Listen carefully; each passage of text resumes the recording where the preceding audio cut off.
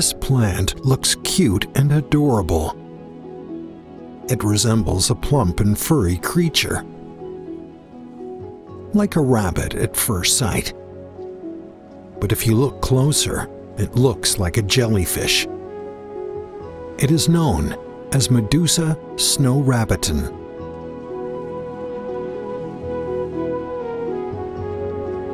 In China, Medusa Snowrabbiten is one of more than 20 species of snow rabbiten with furry coats.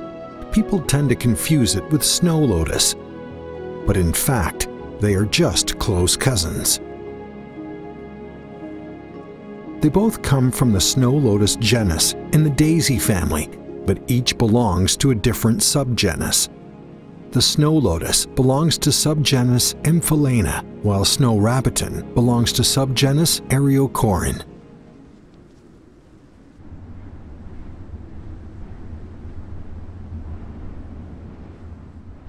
In northwestern Yunnan, the talus slope at an altitude of 4,000 meters experiences relentless gales and cold weather all year round.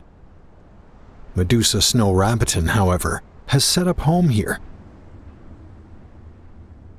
To survive in such a harsh environment, the ability to withstand cold is far from enough.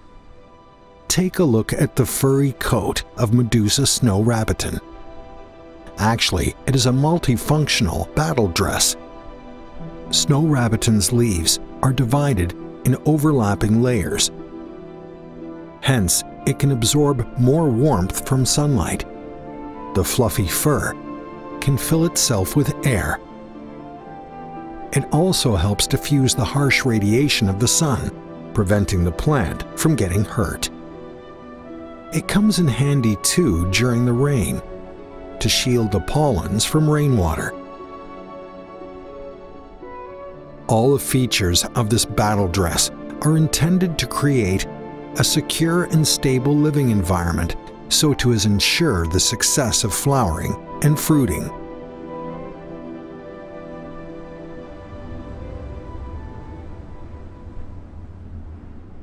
The Medusa Snowrabbiten spends most of its life prostrating on the ground humbly and gathering strength bit by bit. Only when it comes to the flowering and fruiting time will it pull off a burst of growth. In the flowering and fruiting period, to enlist the help of insects for pollination is the top priority. But how to attract bumblebees, denizens of the highland? The Medusa Snowrabbiten has its own tricks. It uses attractive colors and scents. Alpine flowers with bold colors can absorb more of the sun's heat energy and grab the attention of insects from afar. The flower head of the Medusa Snowrabbiten has thus evolved to take on a bluish-purple color, but this is not enough. Medusa Snowrabbiten can also send a smell attractive to bumblebees. Faced with such thoughtful preparations, few bumblebees can refuse the invitation.